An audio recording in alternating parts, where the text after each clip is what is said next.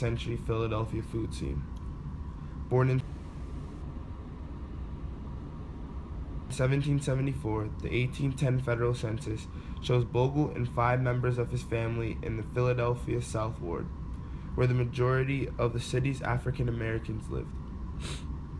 A successful businessman, Bogle died in 1848, remembered by prominent citizens in verse and memoir as an essential presence at all of life's main events.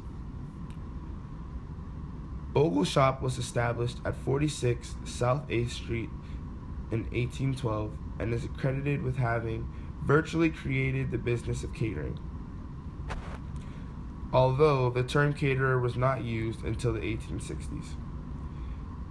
In the mid-19th century, the growing African American population of Philadelphia was facing competition from other immigrants who had come to the area. Philadelphia was rocked by race riots in 1820s, 30s, and 40s. Catering and other food trades offered African Americans the opportunity to own their own businesses with little competition from other people.